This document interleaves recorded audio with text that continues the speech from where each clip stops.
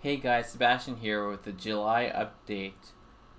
There's a lot of stuff that happened in the month of July, and actually a lot of it's not really covered in the roadmap. And so I want to give you guys kind of like the background information about what IOHK and Amerigo and everybody's been up to in the month of July. There's a lot of really exciting stuff.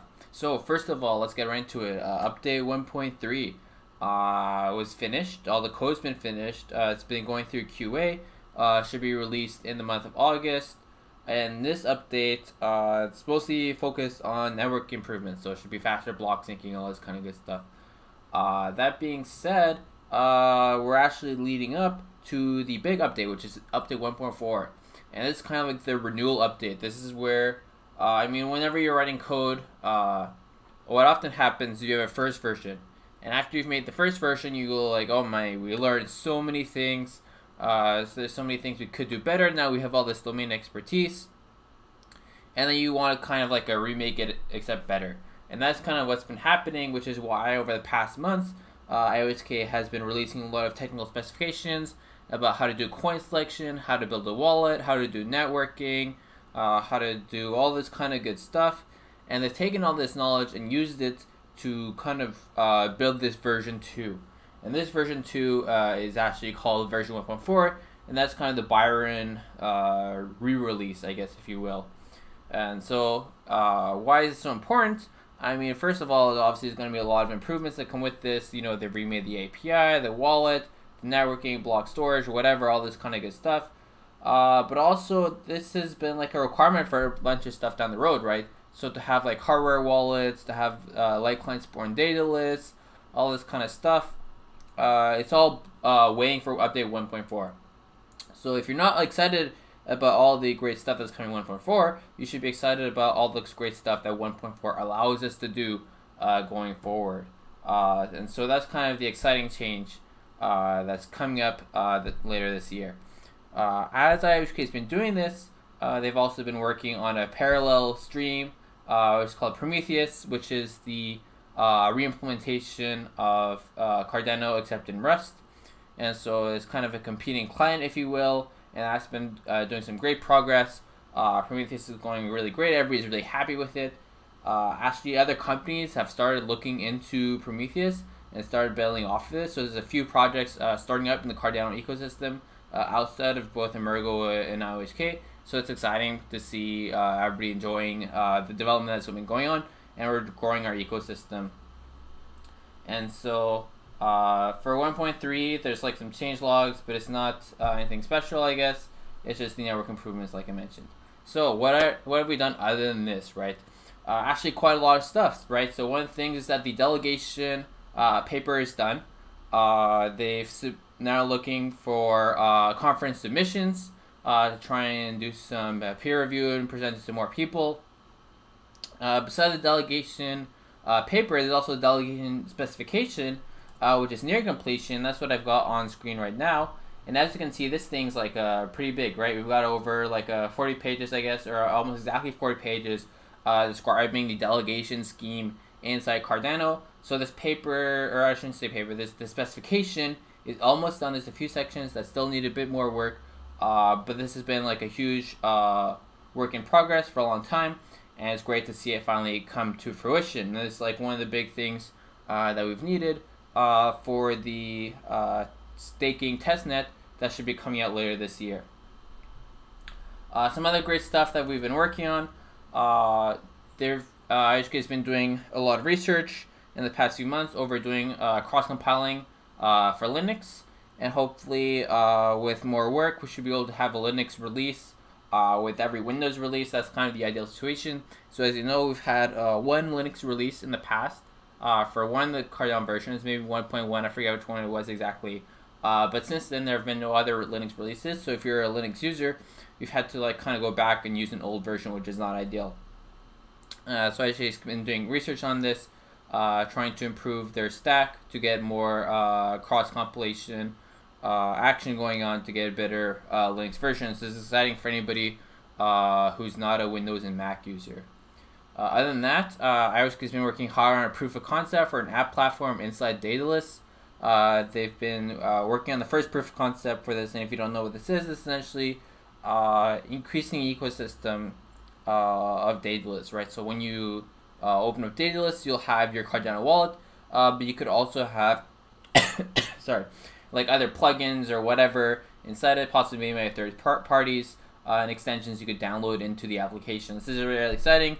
This is kind of opening up the ecosystem for more people, and it's going to be great to see how this proof of concept moves on going forward. If you're interested in the app platform, there's an update about it every week on the weekly technical report.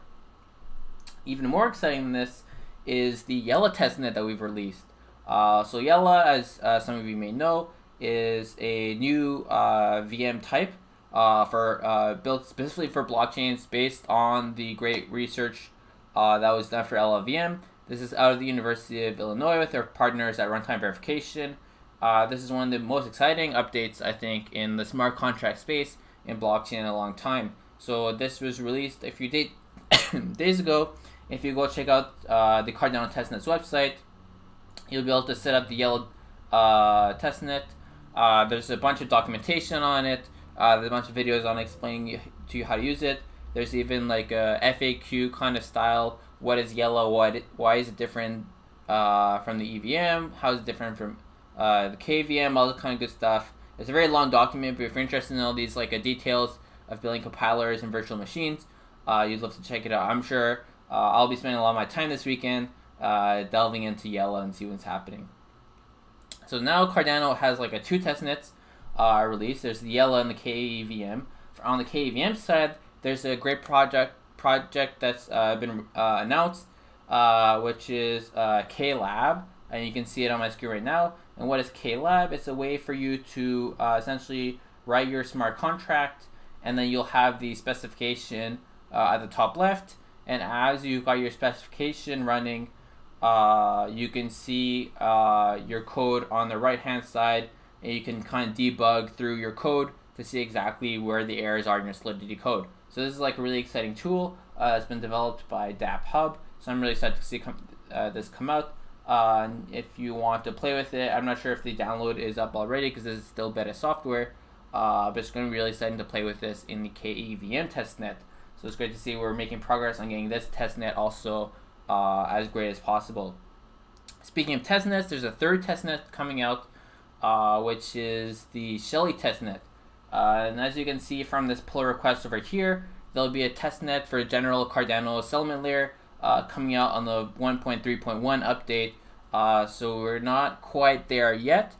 We should be here possibly in August, possibly next month. So this is also really exciting for anybody who's been wanting to develop on Cardano but has now wanted to use Relay for various reasons. We'll now have a proper testnet coming up. So that'll be like a third Cardano testnet. So you know, we're just cranking out these testnets as we're building up our mainnet also. So this is really exciting. And if you're interested in all these practical things, then maybe you're also interested in some of the theoretical stuff that IOHK has been working on. For example, one of the things is they've been doing more work on secure multi-party computations, and they had a presentation about this at the University of Buenos Aires not too long ago. So that's kind of one of the research tracks that's been going on. Likewise, in the month of July, Edscope published the self-organization coin selection blog post, as you can see over here, describing the coin selection algorithm that will be used inside Cardano. So this is a very interesting read. If you haven't checked it out, I'll be sure to make a video on this in the future. I haven't had time to make a video yet, but this is really exciting stuff. Actually, like we have the technical specification, as I've made a video about before. We now have the coin selection algorithms that are described in this blog post, and IOHK engineers have now actually started adding this into the code base. So we've started changing the code to kind of add some of this stuff in. And when I mentioned the delegation paper in the previously in this video, actually we've already started changing the code to reflect the findings inside the delegation research. So all the code is moving along, following the research that's been happening. We also have two other papers, or I shouldn't say papers, I should say technical specifications that are progressing really well. One is a document on a rule-based specification of blockchain logic. So you can see this document is already up to 25 pages in length, describing various stuff about blockchain logic in Cardano. So this is also really good to make sure we have all the code organization well sorted, well understood from a theoretical perspective as we get closer to, for example, the Shelly release. Similarly, we've also got a Cardano on the wire specification that's also been in the works for a while, describing technically how all the Cardano primitives will be sent over the wire for networking. So this is part of like the larger networking research that's been going on in Cardano, and I'm sure this networking research will be going on for the next few years as we keep researching ways to make the protocol better, more efficient, and deploying that into code. So that's kind of all the stuff that's been going on for the month of July. Hopefully this has been an educational update, and hopefully you're as excited for the future of this project as I am. Thank you.